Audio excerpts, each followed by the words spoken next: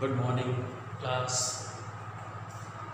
Today we will do a poem named Dolphins. The Dolphins is a poem by Carroll and Duffy. Here in this poem, the poet shows that if we capture any animal or any creature, they will feel isolated. They feel loneliness because their own habitat is lost from them. And when they lose their habitat, they also become sad and dejected like human beings.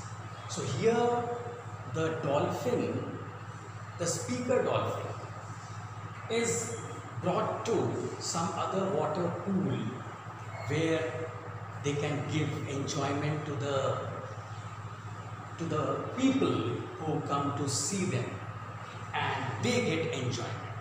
So here in this poem, Dolphins, the dolphin speaker feels that there is another speaker dolphin is present with him in the water pool, and that dolphin also feels the pain and isolation when he was swimming in the ocean, in the vast sea.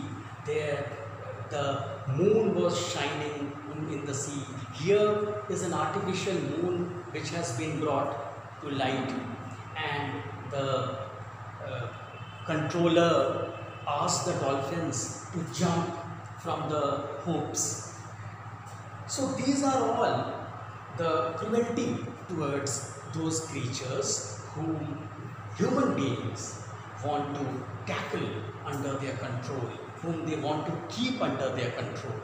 Very sad thing is that these animals who live in their own habitats, when their own habitat is lost, how feel this, how sadness they feel, how sad they feel, how disappointed they are, that the poet wants to bring out the idea. And the message is that we should be kind towards other creatures and other animals. We should not harm them for our own benefit. We shall not try to get control over them.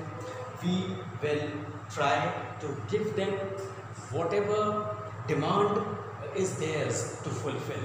How? Just to give them live, let them live in their own habitats. This is what the poem says, because when the dolphins are brought into the pool, which is an artificial pool, they feel that they will die here. Nothing important, there's no sense of feeling that the dolphins are feeling that they will live their life here. They feel that they die here someday.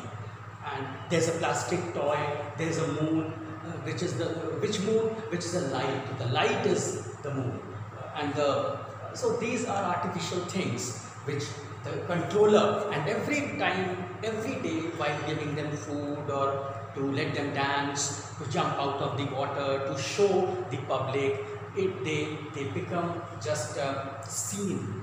They have just become a kind of